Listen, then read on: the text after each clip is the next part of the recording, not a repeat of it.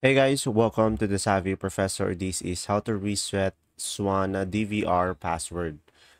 So first thing that you will do is go to swann.com, and from here guys, you just simply click on this profile icon over here and click on login.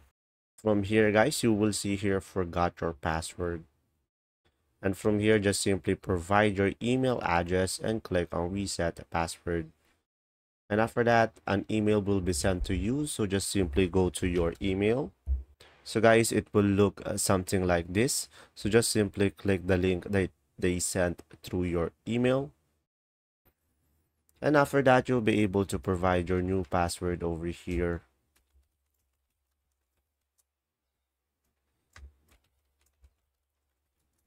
And once you're done, you can just simply click on continue. And there you go. If this video was helpful, please like and subscribe, and thanks for watching. See ya.